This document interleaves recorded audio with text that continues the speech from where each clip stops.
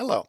I wanted to talk about the features and basic setups that you can have with our 5 volt to 170 volt Nixie tube power supply. In fact, I have a power supply here in my hand.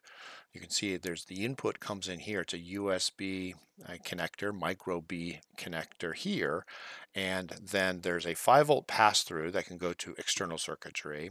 And then when the enable pin gets pulled low, it will also output 165 volts. That's the nominal output voltage. And for powering things like a Nixie 2 power supply right here. Now in this setup right here in my hand, I actually have a jumper between N enable and ground that allows it so that this will always output. As soon as power gets applied here, it's going to output to 170 volts or 165 volts precisely. Now this is the second setup, and this is an actual setup using the ETA Nixie tube clock, a topic of a previous blog that I have on my site.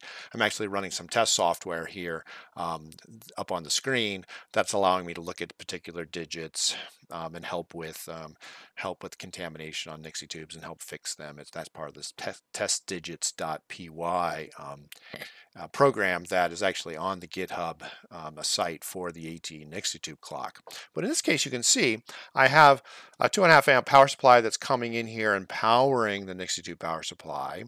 And that power supply is outputting 165 volts for the Nixie tubes, but it's also outputting 5 volts for our Raspberry Pi Zero, which is right over there. In fact, if I go ahead and use my multimeter and look at the output voltage here on the powering these 6 Nixie tubes, we see 164.9 volts shown there. Now, with the test digits program, or through whatever program you're running, in this case I'm using the test digits program, I go ahead and turn off my power supply, and just as that's controlling that N enable pin, and so now you can see that I only have 4.8 volts showing right there on the output associated with that. I go ahead and turn that back on, and it turns back on at this stage. So that's one of the setups you can have. You don't have to do it this way. In fact, that's why we supply a jumper when you purchase one of these supplies, is that I have this jumper in on this one, and as soon as I'm turning it off over here, there's a switch on this USB supply that I can turn that off. Now I'm going to go ahead and plug that in and then turn this back on with that switch, and you can see that it has 165 volts on the output there. Now I'm using 2.5 amp supply because I needed to power the circuitry associated with my Nixie tubes and also the Raspberry Pi Zero. You could run this supply off of much lower amounts of current.